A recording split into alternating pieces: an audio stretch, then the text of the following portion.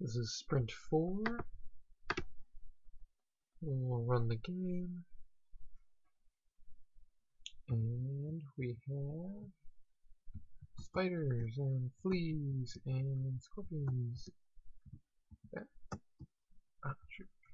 The spider moves along in its crazy pattern. The scorpion poisons the mushroom, like you'll see on the left there. And they respawn after a random amount of time. The flea generates a bunch of mushrooms and checks to see if the number of mushrooms is under a certain amount. Let's see if we can nail this one. Ah. The flea actually does do the one hit causes it to speed up, one hit causes it to, or one more causes it to die. The spider just dies on one hit. Let's see if this will do it. Oh man, it's so weird. The flea actually does work, but it's not showing that it works.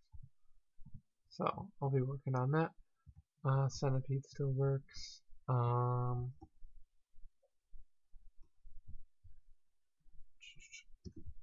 There. And then I'm outputting a debug score currently. Alright, I think that's all the functionality.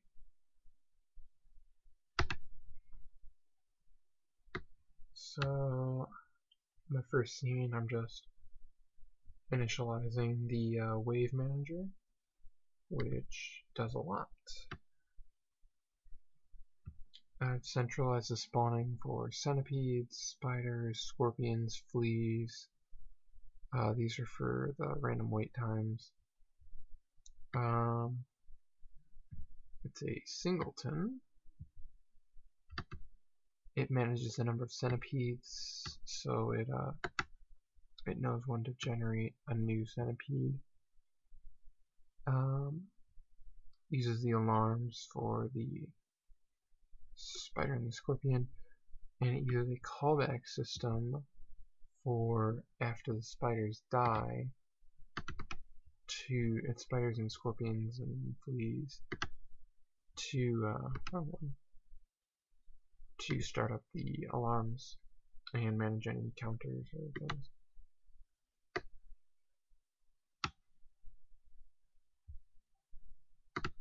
So, setting a death callback, and then this is alarm 0, so we'll go to alarm 0. Alarm 0 spawns a spider, follow that up the chain, or down the chain, spawning the spider, does a bunch of math, figures out where it wants to make the spider, and then calls the factory. And that's similar to what I'm doing for all of the bugs. I've made a simple score manager. Oh, and the wave manager, I think, has... I started an enum for the player, and then the wave manager is storing the current player. Score manager, score for player 1, score for player 2, add score to current player, gets the current player from the wave manager, and then adds to that player's score, and then outputs it to the debug screen. I think that's everything. Oh, I didn't get the points showing up for the spider, but it does show, or it does do. There are differentiated points for it,